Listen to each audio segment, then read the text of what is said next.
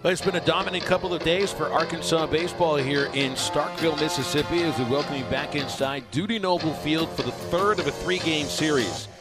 And Dubber will take strike three on the outside corner. High chop charged by third baseman Jacob Nesbitt. Bare hand play, throw, out! Great play, Jacob Nesbitt. Allen tries to advance the throw, the tag, out at second base. Do not test Casey Opitz, not even on a pitch in the fake dirt. Now we go! Swings to the first pitch. There goes another one. Matt Goodhart has homered for the fourth game in a row. And on the first pitch of the fourth inning, the Hogs have the lead.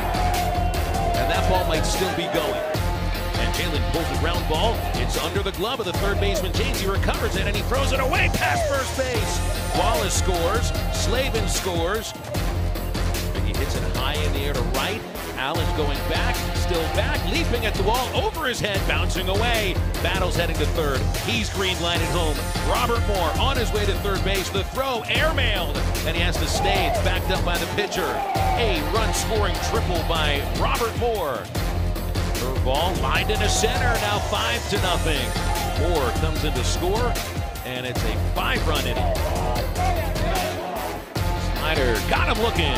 Strike three called. Down goes Mississippi State, 1-2-3, high, ball four. Bases loaded walk, forcing home Casey Opitz. Braden Webb drives in his fifth run of the season and second of this series. The set, the 0-2. And he struck him out, looking on three takes. 1-0. Chopper towards Moore at second base. Gloves to Battles for one. The relay, rack him up for two. He swings, high drive, left field. If it's fair, it could be trouble. The wind knocks it down, and Webb is there, and he makes the catch, and that's it. The Razorbacks get just their second sweep ever in Starkville. Final score 6-4. Hogs sweep them and are 5-1 in the SEC.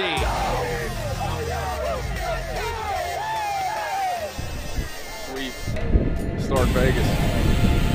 This is Sweepy. See you back in Fayetteville.